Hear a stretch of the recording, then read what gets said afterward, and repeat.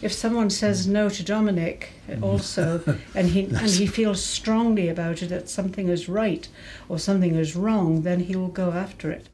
He has the ability, when others are sitting around, to draw out the best of all those other individuals, to be able to combine the intelligence, the intellect, the experience of all those individuals to come up with the best answer for whatever problem we're addressing. But the one thing that Dominic has is a bone-deep commitment to fairness. He's always been extremely bright, extremely strong sense of humor, and really compassionate about changing the world he lives in.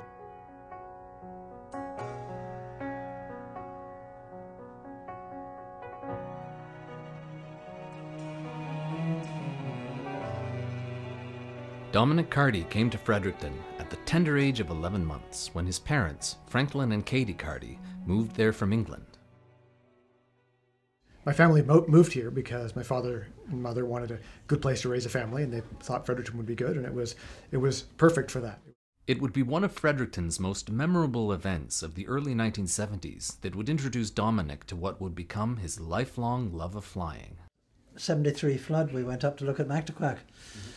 And by chance, the Canadian Air Force, or whatever they were in those days, were sending helicopters down to help out. And one ran out of gas and landed on the car park at Mactaquac, and Dominic was 2, was he? Yes. Going on 3. Going on 3, and he couldn't believe it, and he thought this was put on specially for him, and they let him up into it. Dominic attended school at Liverpool, Priestman, and George Street Junior High, where he played drums in the school band. And it was around this time when another lifelong passion first took root.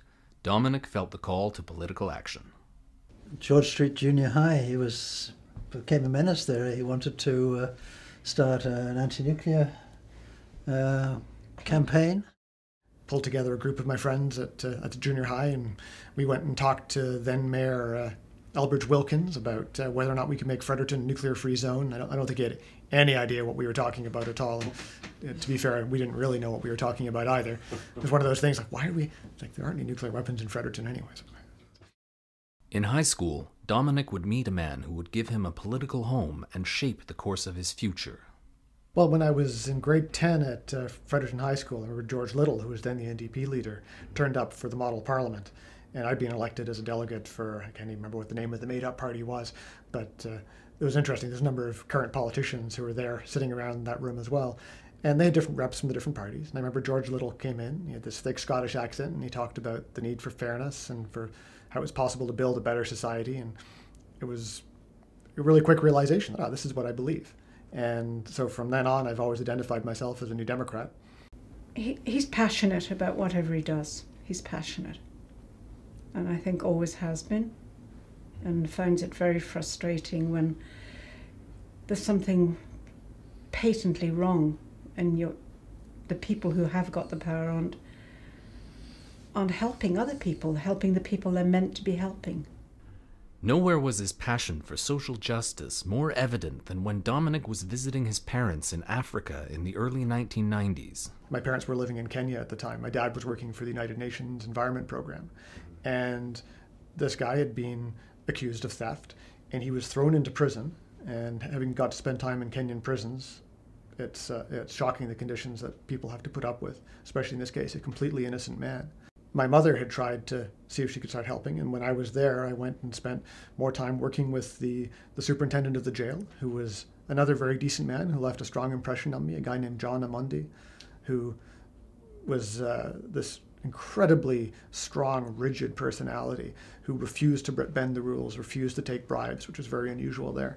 And after many months, and it was nearly 2 years, eventually he was finally freed without bribes being paid, because eventually the court system succumbed to people who said, we're not going to bend the rules, we're not going to pay you, we're going to keep on insisting that you do the right thing.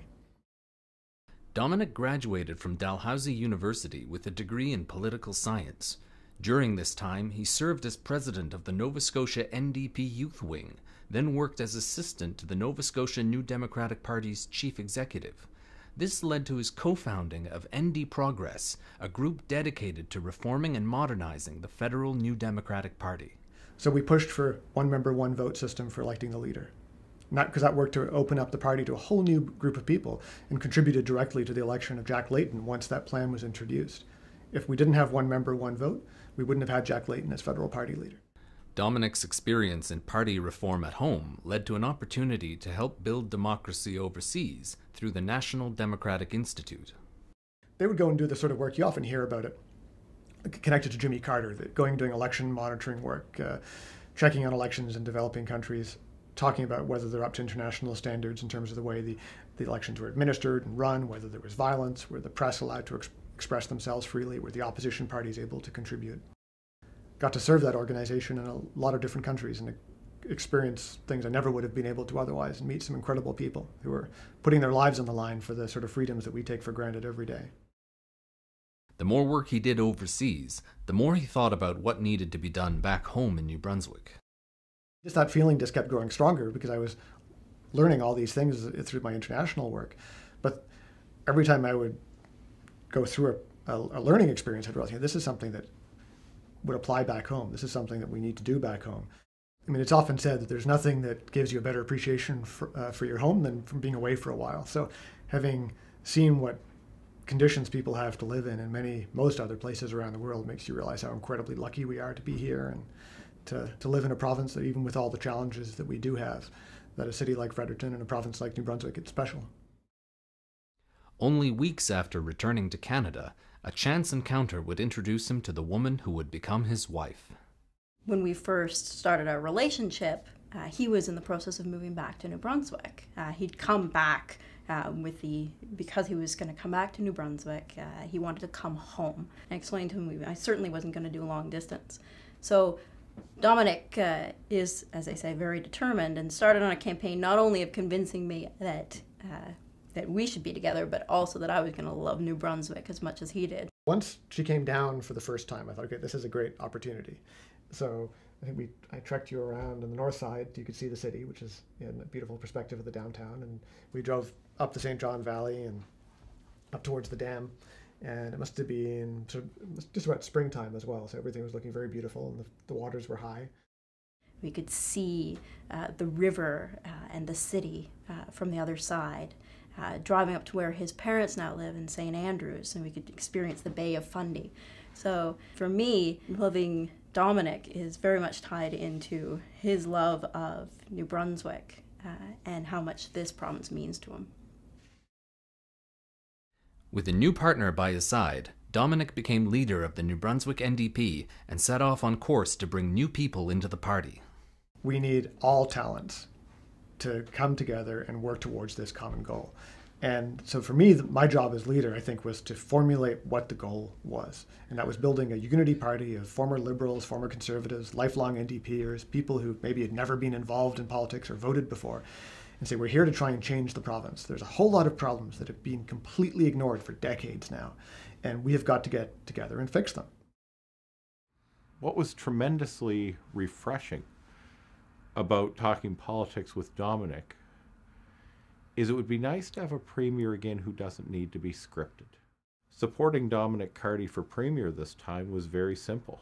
There was no way I could go look constituents with a straight face and tell them that Dominic Cardy wasn't the most qualified person to be premier. So in the end, I'm here because our challenges are big enough to deserve a premier who has the capacity to take them on, and there really is only one choice.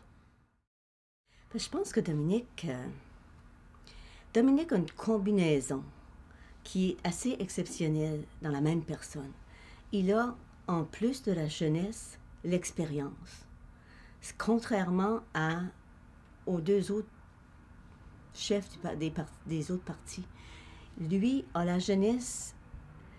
Alors, il est capable de voir des problèmes d'une perspective plus jeune, mais il y a aussi l'expérience qui a fait qu'il a vu dans les autres pays tant de partis politiques et de systèmes politiques qui maintenant, il revient au Nouveau-Brunswick avec toute cette expérience-là, puis il en fait, je pense qu'il en fait profiter la province. Puis je pense que ça peut pas faire autrement que d'être bon pour le Nouveau-Brunswick. I invited Dominic and his wife to come to our home last August on a Saturday afternoon. And at 11 o'clock that night, as we were cleaning up, Dominic and Margot had left, I asked my wife, well, what do you think? What do you think of this guy? And my wife, who's not normally very politically engaged or active, said to me, I'd vote for him. And I said, okay, I'm glad to hear that, but why?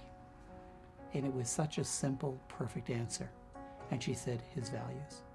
And I think what I'm really offering the people of New Brunswick is a premier who will make decisions, even if they're difficult decisions, and make sure that we get the fundamentals right in our government so that we can have a province that's going to survive and succeed in the next 50 to 100 years.